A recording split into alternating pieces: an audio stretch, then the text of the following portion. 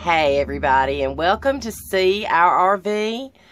Today I am going to talk a little bit about me and one of my medical conditions, and we're going to go see if we can find a solution to one of the storage problems that I have discovered that I need to make a fix to. First of all, I had a really bad day yesterday. I have a condition called chronic idiopathic urticaria, which is a fancy way to say that I have hives, and they don't know why. Sometimes they are debilitating. People just don't realize the extent of what this condition and how it can leave you feeling.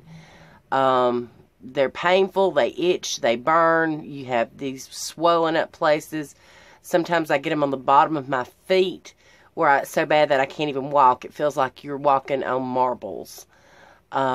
Yesterday my left eye was swollen so that I couldn't even open it. So yesterday was not a good day for me. I spent most of the day sleeping, so that explains a little bit about what's going on with the RV today, because it's a little bit of a mess right now.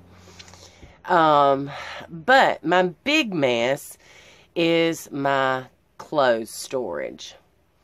I went from having a house where I had nearly 4,000 square feet to a 250 square foot RV. My closet was the size of a bedroom. And so I pared down a lot of clothes when I moved into the RV.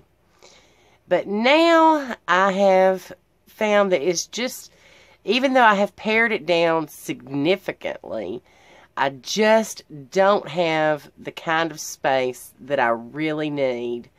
So, I'm going to show you what it looks like now, and then I'm going to show you what it looks like after I think I have found a solution. So, I'm going to look for some storage cubes, and I'm going to try putting some of the clothes in that in the cabinets above the bed. Here, I'll show you what it looks like.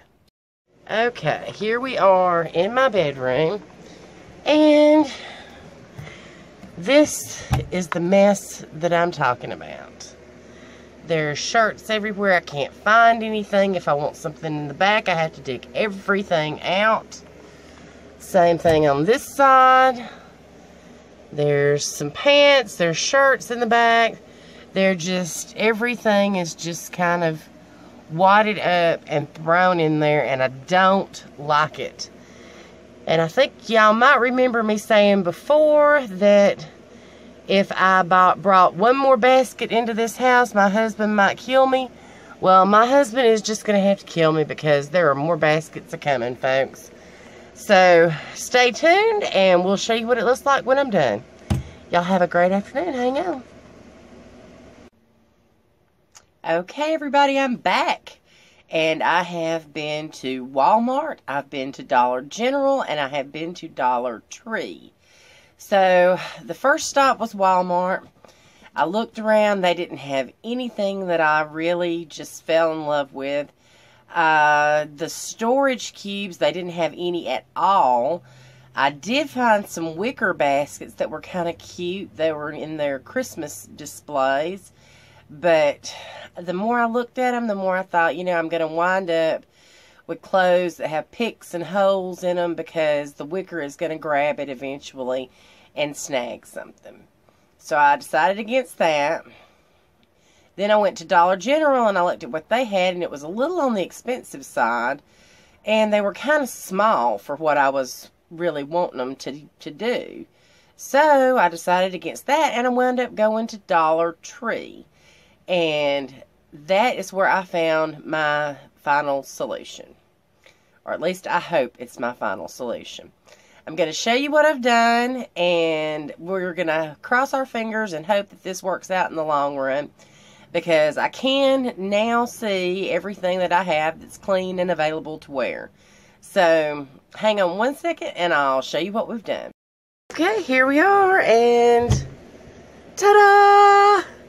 I found these big baskets. They're probably 18 inches long and about maybe 3.5, 4 inches high.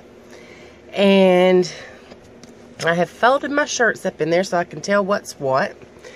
And I can pull them out and see everything that's available.